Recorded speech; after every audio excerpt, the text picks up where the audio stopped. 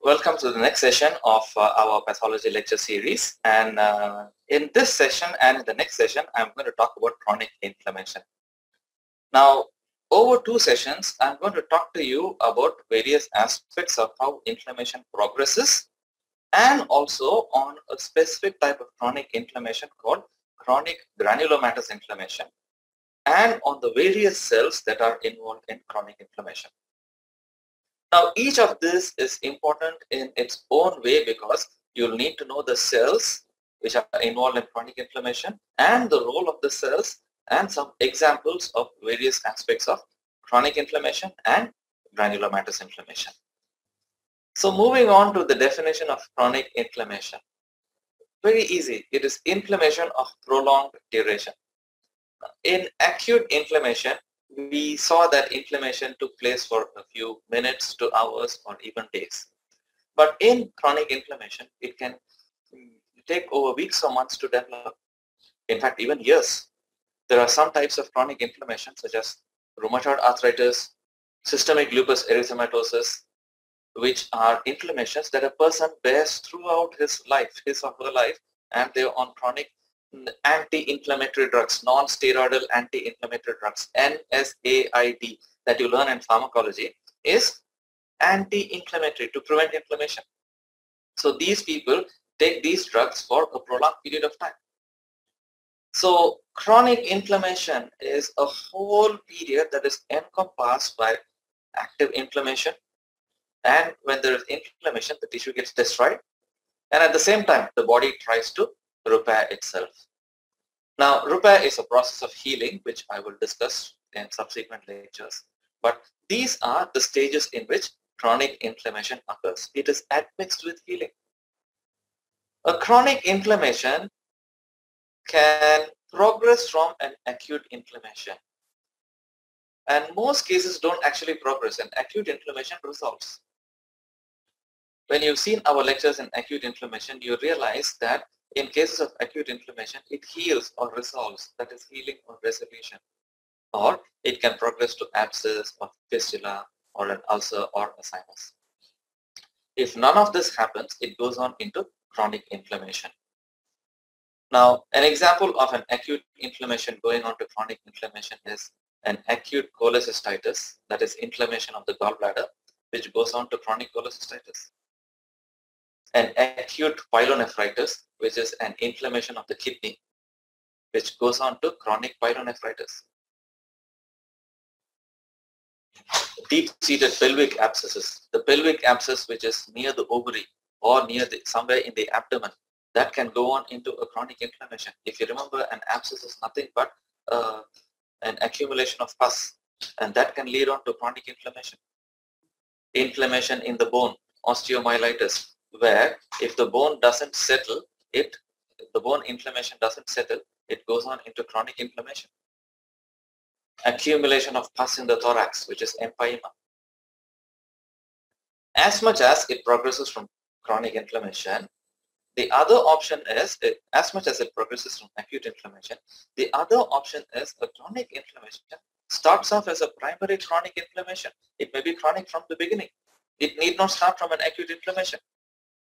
You may have a patient who has a normal gallbladder but progresses to chronic inflammation without the step of acute inflammation. So remember, there are 2 points when it comes to progression or development of a chronic inflammation. The first is it progresses from acute. The second is it need not progress from acute. It is just a primary chronic inflammation. So continuing from the previous slide, when does an inflammation progress from acute to chronic?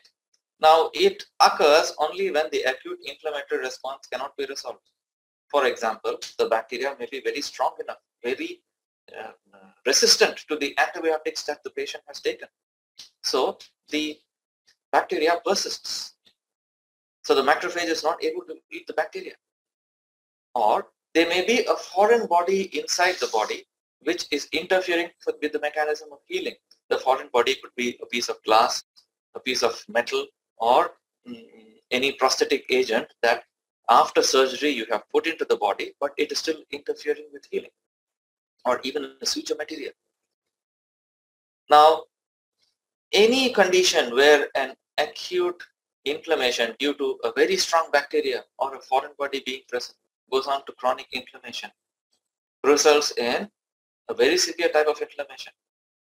Other examples, we've seen examples like chronic cholecystitis and osteomyelitis. Other examples could be a pneumonia progressing to a lung abscess, or an ulcer in the stomach starts off as gastritis, inflammation, and it erodes deeper inside and becomes a chronic inflammation. Atherosclerosis, the blood vessel walls are thickened because of excess accumulation of fat that we eat. Now, fat is something that loves our body so much that it likes to stay on in the body. So, where does it stay? It stays in the blood vessels, all along the walls of the blood vessels, resulting in atherosclerosis. Now, atherosclerosis is a separate topic of its own later on. Chronic inflammation arises under all the following circumstances that you see listed here, and also in many more circumstances, but these are a few common examples. The most common condition being persistent infections. Certain microorganisms like tuberculosis. Tuberculosis is caused by bacilli. Syphilis is caused by Treponema pallidum, and viruses and certain types of fungi. Now, these are of a very low toxicity, but they remain for a prolonged period of time. So they produce a type of immune reaction which is called delayed type hypersensitivity. There are 4 types of hypersensitivity reactions which you will read in microbiology. One of them is delayed hypersensitivity, which takes over a prolonged period of time. Or the patient may be exposed to certain exogenous or endogenous substances. Exogenous, the best example is silica particles. A person who is working in mines or in the sand blasting industry is exposed to silica. Silica is one of the chemical constituents of sand, or in the glass making industry, they're exposed to silica. This goes inside and it can produce a chronic inflammation. Or endogenous, such as atherosclerosis, what I told you in the previous slide. Now, in atherosclerosis, lipids accumulate in the blood and they accumulate beneath the blood vessel in the layer between the intima and the media, and that thickens the blood vessel and produces an inflammatory reaction. The third type is autoimmunity, where there are autoantigens against our own body tissues. I gave you the example of systemic lupus erythematosus and rheumatoid arthritis a couple of slides ago.